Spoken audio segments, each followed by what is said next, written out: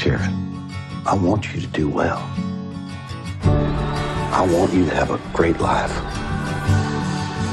I love you, but we cannot see a way that you can live under this roof if you're going to fundamentally go against the grain of our beliefs.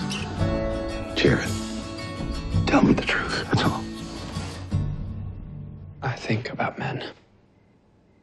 I don't know why. And I'm so sorry.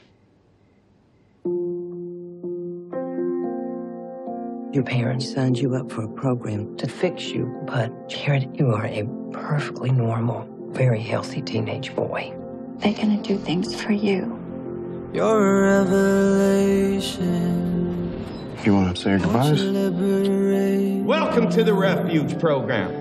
You cannot be born a homosexual. This is a lie. It's a choice. Go. Fake it till you make it. Become the man you are not. Save yourself. Jared, God will not love you the way that you are. Is this what you want? Who's gonna strike this demon down? Hit him! It's a rocky. I'm having a tough time. I'm gonna give you some advice. Tell them whatever they want to hear. Play the part, unless you really think you can change, or even want to. What you're going through right now is just a moment. A moment. Yeah. A moment.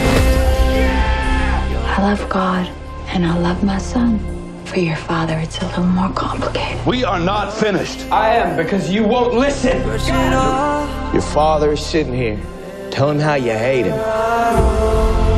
I'm not gonna pretend I hate my father. I don't hate my father. Then where is all this anger coming? Because you're making me angry.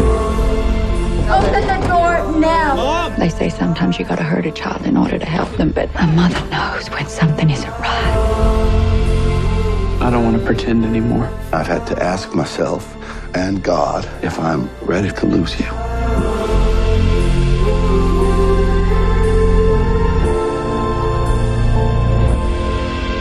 You're a revelation. Won't you liberate me now?